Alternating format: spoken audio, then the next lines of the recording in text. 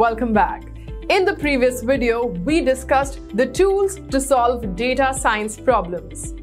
In this video, we will look at the data science ecosystem. So let us get started.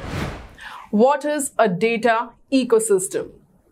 A data ecosystem is a collection of infrastructure, analytics, and applications used to capture and analyze data. Data ecosystems provide companies with data that they rely on to understand their customers and to make better pricing, operations, and marketing decisions. The term ecosystem is used rather than environment because, like real ecosystems, data ecosystems are intended to evolve over time. Each organization has a unique data ecosystem. But why create a data ecosystem?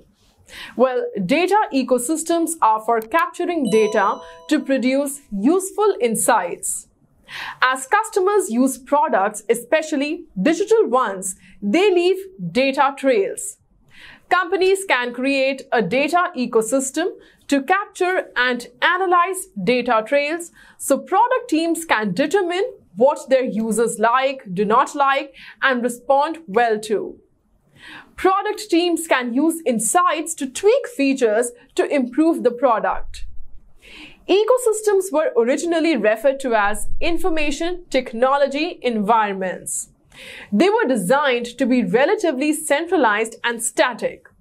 There is no one data ecosystem solution. The best data ecosystems are built around a product analytics platform that tie the ecosystem together. Analytics platforms help teams integrate multiple data sources, provide machine learning tools to automate the process of conducting analysis, and track user cohorts so teams can calculate performance metrics. Now we will discuss the elements of data ecosystem. So there are three elements to every data ecosystem, and these are infrastructure, analytics, and applications. The first element of data ecosystem is the infrastructure. If a data ecosystem is a house, then the infrastructure is the foundation. It is the hardware and software services that capture, collect, and organize the data. The infrastructure includes servers for storage, search languages like SQL, and hosting platforms. Infrastructure can be used to capture and store three types of data: structured, unstructured, and multi-structured. Like the name implies, structured data is clean, labeled, and organized, such as a website's total number of site visits exported into an Excel spreadsheet. Unstructured data is data that has not been organized for analysis. For example, text from articles. Multi-structured data is data that is being delivered from different sources in a variety of formats. It could be a combination of both structured and unstructured. If ecosystems hold a large volume of data, they will need additional tools to make it easier for teams to access it.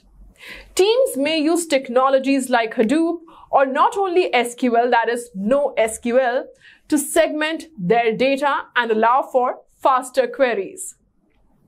The second element of data ecosystem is analytics. Analytics serve as the front door through which teams access their data ecosystem house. Analytics platforms search and summarize the data stored within the infrastructure and tie pieces of the infrastructure together so all data is available in one place. While infrastructure systems provide their own basic analytics, those tools are rarely sufficient. A dedicated analytics platform will always be able to dig much deeper into the data, offer a far more intuitive interface, and include a suite of tools purpose-built to help teams make calculations more quickly. For example, while an application server might inform a team how much data their application processes. An analytics platform can help identify all the individual users within that data, track what each are currently doing, and anticipate their next actions. Only analytics can segment users and measure them with marketing funnels, identify traits of ideal buyers, or automatically send in-app messages to users who are at risk for churn. The third element of data ecosystems is applications. Applications are the walls and roof to the data ecosystem house. They are services and systems that act upon the data and make it usable. For example, a product team might decide to port its analytics data into its marketing, sales, and operating platforms.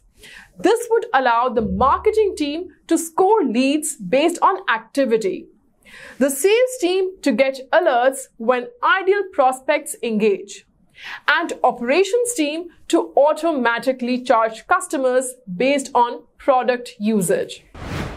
So I hope that you have thoroughly understood the data ecosystem. In the next video, we will look at the role of machine learning in data science. Till then, stay tuned and stay safe. Bye.